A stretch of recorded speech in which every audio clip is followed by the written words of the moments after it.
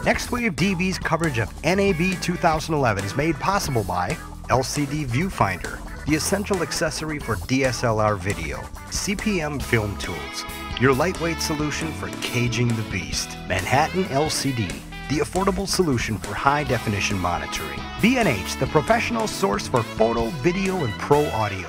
Hey, this is Sean from NextWave DV. We're here at the Matrox booth, and I have Eric here with me.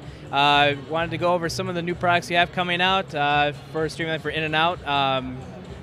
Just go ahead and give us an overview, basically what you have coming out new. All right, no problem. So we have our Matrox MXO2 product line. MXO2s have been around for probably about 2 years now, and it's mainly targeted towards our post-production workflow. So it works on a Mac or PC, and we have different flavors of the MXO2 product line depending on what type of customer you are and for what kind of workflow you work with. So it starts with our MXO2 Mini, which we have right in the corner over here.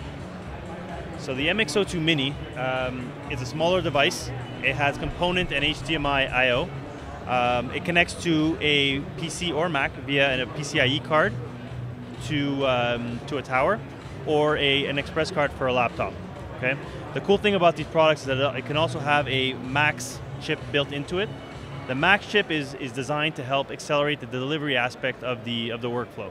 So when a customer wants to put their final project up on the web for web formats or for Blu-ray, we have a physical CPU inside the box that allow you to accelerate that workflow, that process. Right, so it's faster than real-time encoding to H.264. Right, and this Max chip is available in any of our MXO2 flavors. Okay. Do you have any like specs on that as far as times based on types of systems? Typically, let's say you have a 20-minute clip. We depending on the system, obviously, a 20-minute clip will probably take you about an hour to encode without our hardware. Right, it's typically about 4 to 5 times real-time. With our hardware, it's usually about 16 minutes, 15 to 16 minutes. Right, so it's a little bit faster in real time, and that all depends on if there's some additional scaling going on and whatnot. Right, but it is much quicker than without the hardware. How about like adding color correction or color grading or any other types of effects like that? How much of an effect does it have on render time? Well, it's mainly towards the delivery aspect. When you're finished editing your project, when it's all said and done, yes, it needs to put all those effects together. It will affect it at the time, but we guarantee at least real time, right? So that's the worst case scenario. But even then, customers are waiting, again, 4 to 5 times real time for their exports. Sometimes they're waiting overnight if they have really long projects. So something like this is a real lifesaver. The whole idea is really to pump out this content as quickly as possible. These guys want to make money on their projects. So the idea is time is money. Obviously, let's try to get it out as quickly as possible so they can move on to the next project. We also have, just to highlight some of our other products as well, the MXO2 Mini, that was the one we just recently showed. We also have the MXO2 LE, retails for $1,000. And what that does is it offers more I/O, so HD, SDI, component, composite, HDMI, and XLR connections. And as we move up in the MXO2 product line, we have the MXO2 product here.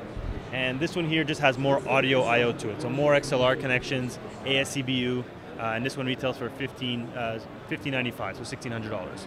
Okay, and our last product is the MXO2 rack mountable version, a few more audio I/Os as well, and it's a $2,000 I/O box. Okay, what is the availability and price point on the Mini? The Mini is retailing for $450 as an I/O box. If you want to add the Max accelerator, the H.264 accelerator, it goes to $850. So it's a $400 premium for that Max chip to be built in. The $400 is basically the premium for any of the boxes to add the Max chip to it.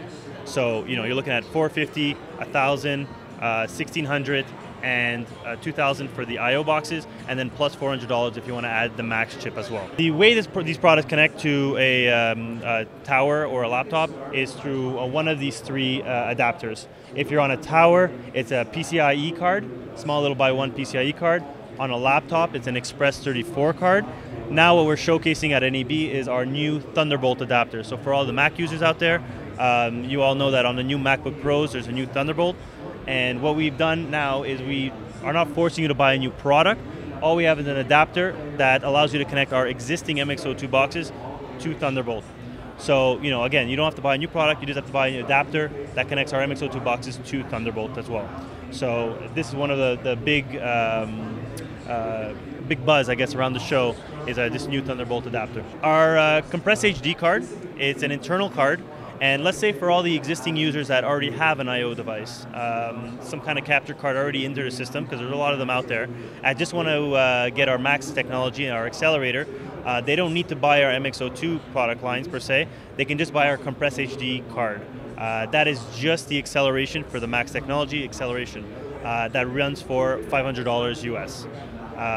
Also on our MXO2 product line that we're announcing at NAB, we have now streaming capabilities. So let's say a customer wants to take a live HD feed, get it into their computer, and stream that out to the web. Our MXO2 products are capable of doing so. They're basically used as an input device to get an HD feed in, and softwares like Adobe Live Flash Media Encoder could be used, or let's say Telestream Wirecast.